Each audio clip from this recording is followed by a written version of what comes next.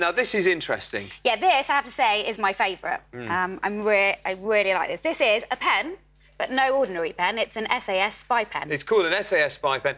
Do you think the SAS have actually used it? No, but I certainly will be. Okay. So, comes with an integrated miniature camera, which is just where my finger is there. And there's a button at the top, which you just press to record. And if you unscrew, which I'm about to do so, inside you've got a USB stick, so you can literally record, pop it straight into your laptop and upload your video. So a little camera in the top of the pen, and it does sound and it does vision.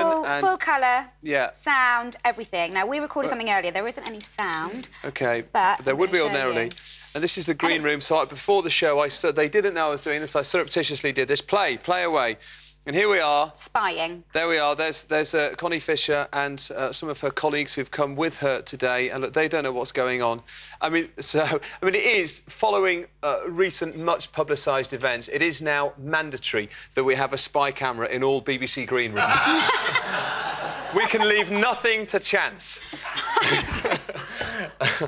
So how much is that, Seema? That's around £75. OK, great. Thank you. How much? 75. Oh, I thought it was 175. No, that's all right. OK, thank you, Seema.